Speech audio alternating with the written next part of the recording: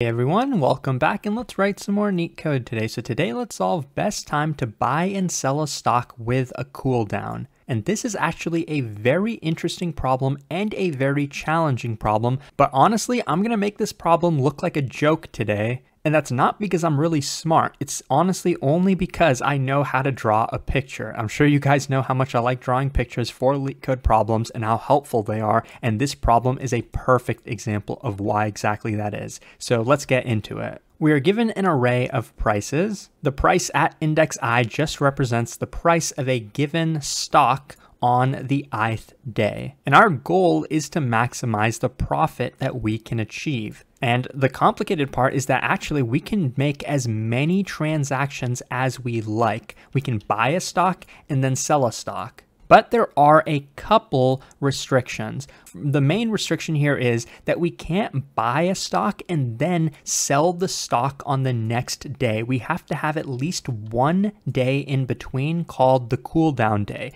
Now, we could have one cooldown day, but we could actually have multiple cooldown days if we really want to, right? Because we have a choice of how many transactions we can complete.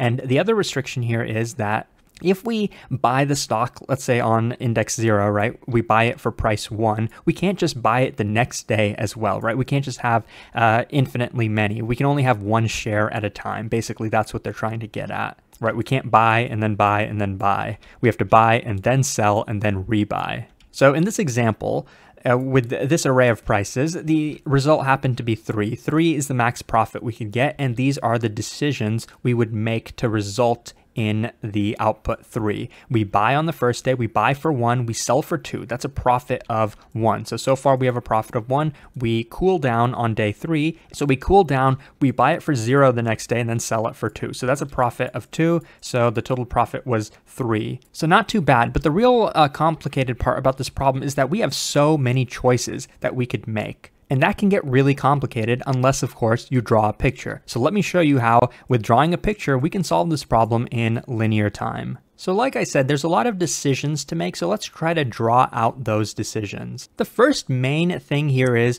we can either buy or we can sell. And we can only sell if we have already bought the stock before. So when we start out at this array, right, we start at day 0. At this point, at the beginning of the array, are we buying or are we selling? Of course, we're buying because we don't own the stock yet, so we can't sell it. So that's one part of the state that we have to kind of keep track of. Are we buying or are we selling?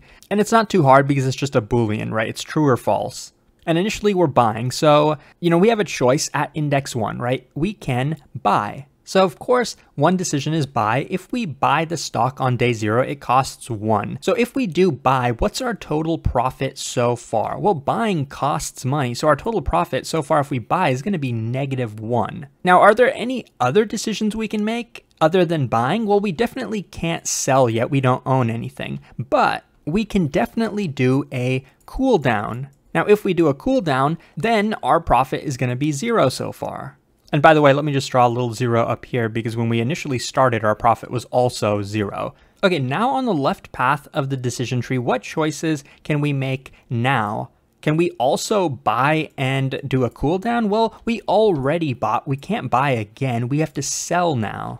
Technically, we don't have to sell, but that definitely is one of our choices. The other choice, of course, is cooldown. So as you can kind of tell now, we always have a choice of cooling down, right? The main choice that we're going to be determining is, are we buying or are we selling? The other choice can always be cooldown. We don't have to do anything. But if we do sell on the second day, you can see on the second day the price is 2. So by selling, we're basically doing a +2 operation, right? Initially, we had -1. We're doing a +2. So that means our total profit, if we sell so far, is going to be +1. So that's pretty good.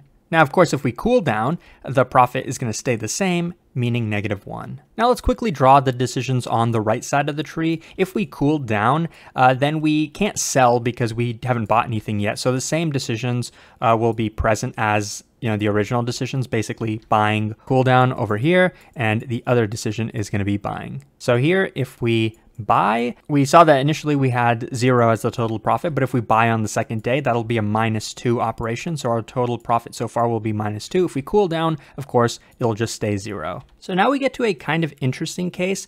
After we have already sold, then what are our decisions? Can we buy and then also have a cooldown? Well, the answer is no, and the reason is because remember, after selling, we are forced to have at least one cooldown day right after selling. So basically just pretend like we skipped a day, right? We had a forced cooldown day, right? That's our one decision. And we can't make any other decisions here, right? This is our decision. We're forced to do a cooldown after selling. But after doing that, we know our profit is going to stay the exact same, +1. After doing that, though, then we do have a choice of buying or having another cooldown day. So we can buy, or we can have another consecutive cooldown day. If we have another cooldown day, of course, our profit is going to stay the exact same, +1. But if we buy, well, first, what day is it? It's the 4th day now. It's the price is 0. So if we buy, it's going to cost us 0. I wish I could buy stocks for a 0 price. But in this case, of course, if it costs 0, then our total profit is just going to stay the same. So we can stay at +1. Now, let's continue on this path. Last decision we can make is either selling or having another cooldown day.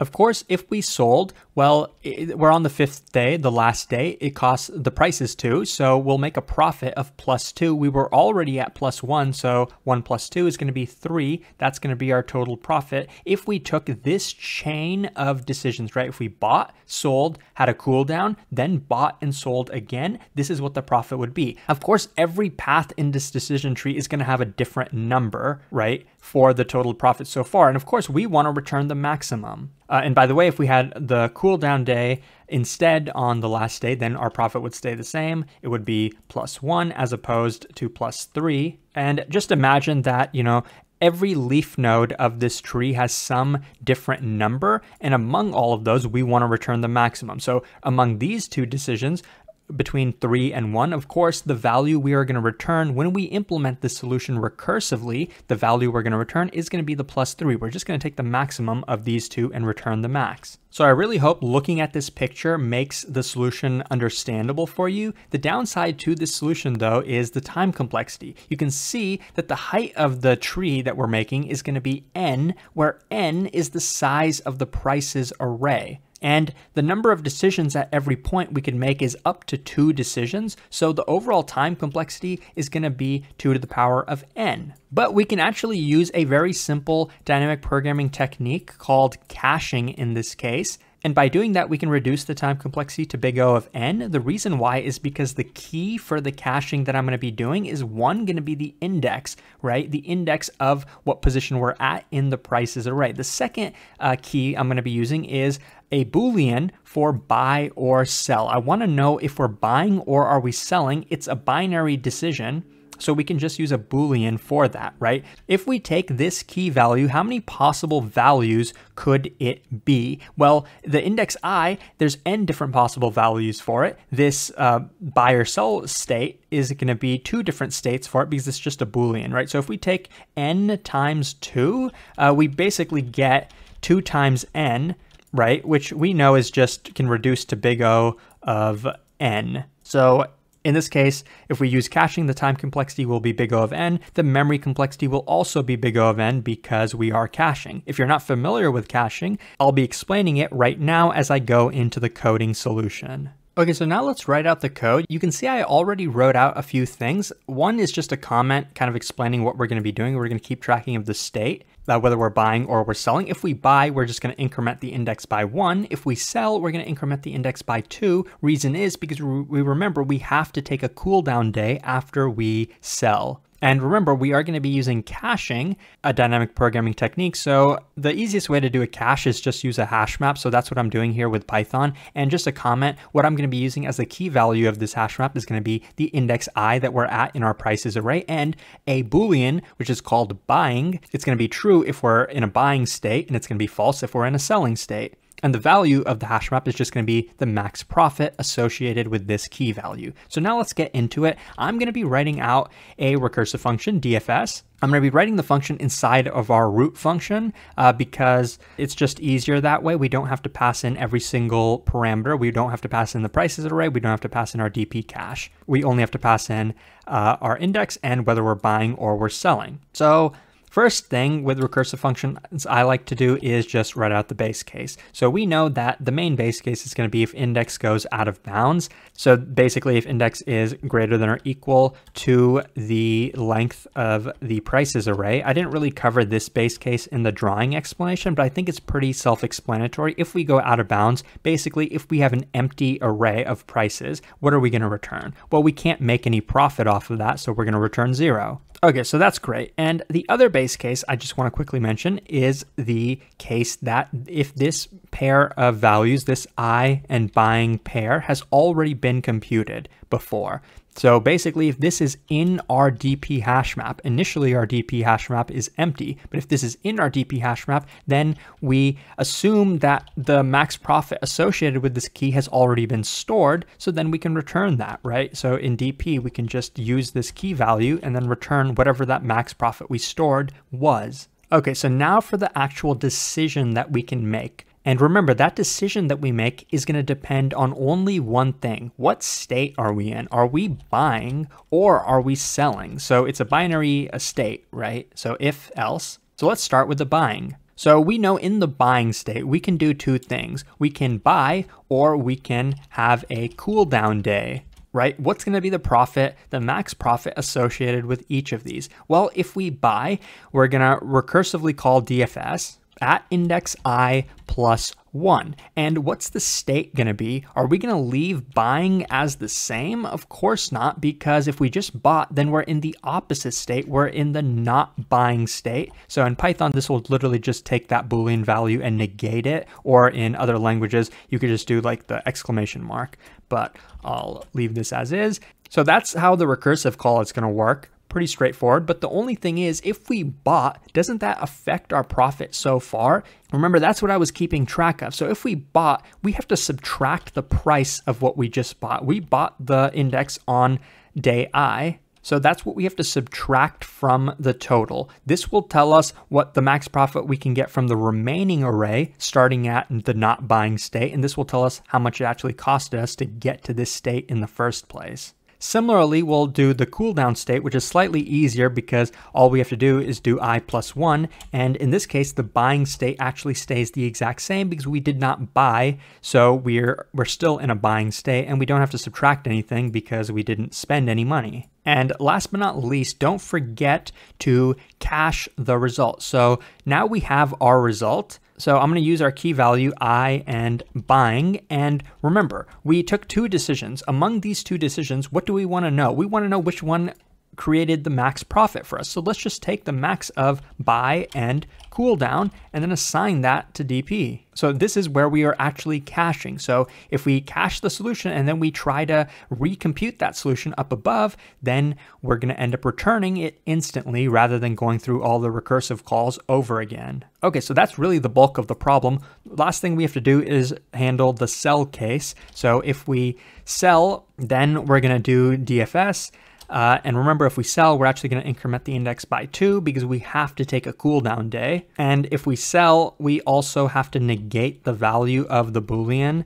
And you can do what's readable for you if you want to change this to, set the buying state to true now, whatever's readable for you. I prefer just setting it to the negation. But instead of subtracting the price like we did with buying, we want to actually add the price because if we sold, that means we made some money. So we can set, add the profit of this. Notice I forgot the S up above. And yeah, so that's one decision. And the other decision is just the cooldown decision, which we can literally just copy and paste from up above because a cooldown is just skipping the day and it'll be the same in both cases. And I'm going to copy the DP assignment up above because the only difference if we sold is we're going to take the max of sell and the cooldown day. And if you want to save like one line of code here, you can probably just take one of the cooldown functions, move it outside of the if-else statement, and then delete the other cooldown, which I guess I'll do for you, but I don't think it's really that important. But yeah, once that's done, what do we want to return? We want to return whatever the max profit was. We luckily stored that in our DP, so we can just return just like this. And believe it or not, that really is the entire function, but we don't want to forget to actually call that function. So let's call our DFS starting at index 0. And initially the buying state is true because we are buying when we start out. So let's run this to make sure that it works. And as you can see on the left, yes, it worked, and it is pretty efficient. So I really hope that this was helpful. If it was, please like and subscribe. It really supports the channel a lot. Consider checking out my Patreon where you can further support the channel, and hopefully I'll see you pretty soon. Thanks for watching.